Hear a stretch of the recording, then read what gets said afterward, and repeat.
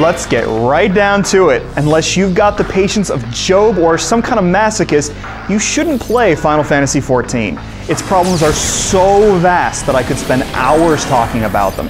The awful interface, the recycled content, the stringent limits on questing, the useless maps, the stupid market ward, these issues and dozens more constantly have you asking that age-old question, what were they thinking? There's so much wrong with this massively multiplayer role-playing game that what's right gets buried under the rubble. The visual technology is great, the flexible class system is a great idea, and there are some pretty cutscenes to gawk at. But that stuff is wasted on Final Fantasy XIV, which requires a lot out of you, but gives back so little in return. This isn't fun, it's work. Once you get through the awful and convoluted account sign-up process and deal with the sluggish patcher, you might actually start getting excited. Character creation showcases the slick character models, and there are a number of attractive races and disciplines to choose from. Your excitement might even grow once you start the game and get greeted with an attractive series of cutscenes that show off the impressive graphics engine. But things go downhill in a major way once you take control of your character. You're constantly left asking questions like, how do I know where to go next? Where are the market wards? How do I find out which vendor sells which items? Why can't I open my inventory with a single key press? From the very moment you start, Final Fantasy XIV seems as if it goes out of its way to make you hate it. At first, you might think this is because the game's complexity requires that interacting with it be this dumb and hospitable. But in actuality, there's a very simple game lying underneath. Let me give you a few examples of the insane number of failings the game thrusts upon you. The interface is terrible and sluggish. You have to make a number of clicks and key presses to do something as simple as opening your inventory.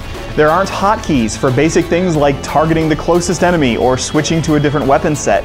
If you want a quick way to do these things, you have to create macros, which requires you to know a variety of text commands. Why doesn't the game use standard hotkeys for these things? Who knows?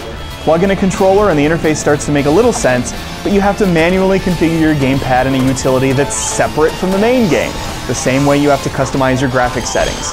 The map is an abomination. You can't zoom in and out or use the mouse to scroll. You can't set waypoints, and your story objective is listed on a separate but equally awful map that gives you no sense of where you are in relation to where you need to go. Most vendors aren't labeled, and only a few stalls have signs indicating what they sell. If you want to buy something, until you remember who sells what, you have to click on all the merchants to see if they might have what you need.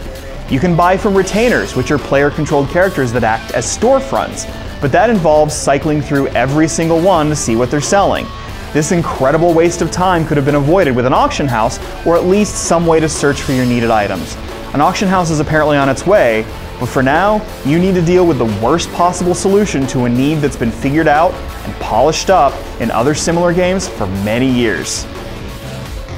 These are but a tiny number of issues in a game absolutely loaded with them. When you finally start making your way around, you discover that there's really not a lot to this place.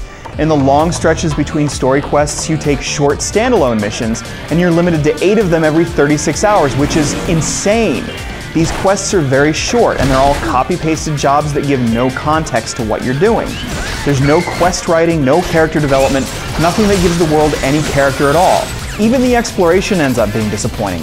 From a technical perspective, the visuals are outstanding, and there are a few cool sights to take in. But the art design is mostly uninspired. The forests outside of Gridania, for example, are just copy-pasted green corridors. There are deserts and fields, but you won't find awesome eye candy hidden away in the nooks and crannies.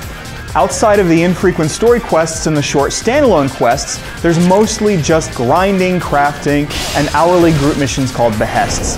There just isn't a lot of content, and the content that does exist is incredibly basic and totally lacking in personality. There are a few neat aspects to ease the pain of playing Final Fantasy XIV, however. While you select a class when you first start, you can really be anything you want, whenever you want, simply by equipping a weapon or tool associated with that class. Want to be a conjurer? Grab a wand. Want to be an archer? Equip a bow. When you grab a pickaxe, you become a miner. When you equip a saw, you become a carpenter, and so on. Each class levels up separately, though there is an overall rank that you level up in as well. You can even mix and match skills from different jobs, essentially making up your own class as you go. It's a pretty cool system, even though the combat has some issues of its own. It's pretty standard for the genre, though it has a few twists to make it at least semi-interesting. Unfortunately, there's not a good sense of progress here. Dozens of hours in and you're still fighting rats, dodos, and other creatures that seem best suited for low-level players. And enemy placement is a bit bizarre. A lot of areas are barren of creatures to fight, while others feature only pushover weaklings and high-level beasts that will murder you in a single hit, both within a few feet of each other. When you aren't fighting, you're crafting or gathering. In either case, this involves performing a minigame. It's a good idea, but crafting wears out its welcome in time. The interface is slow anyway, but it gets even slower here, and the animations are incredibly long. Making a single piece of cloth or a single plank of lumber seems like it takes an eternity. And be sure to grab a notebook, as the game doesn't save your recipes. Instead, you have to either remember them, write them down, or refer to some website or another. In fact, you need to refer to outside sources to learn a lot about what to do in Final Fantasy XIV. A game doesn't need to walk you through everything to be good, but this one goes far beyond wanting you to figure things out on your own. It puts incredible numbers of obstacles between you and your fun, and none of them come with any benefit whatsoever.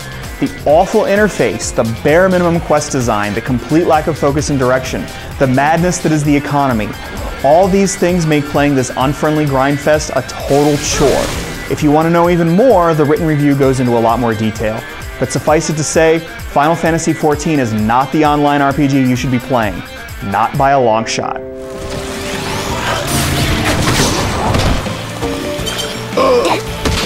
Oh.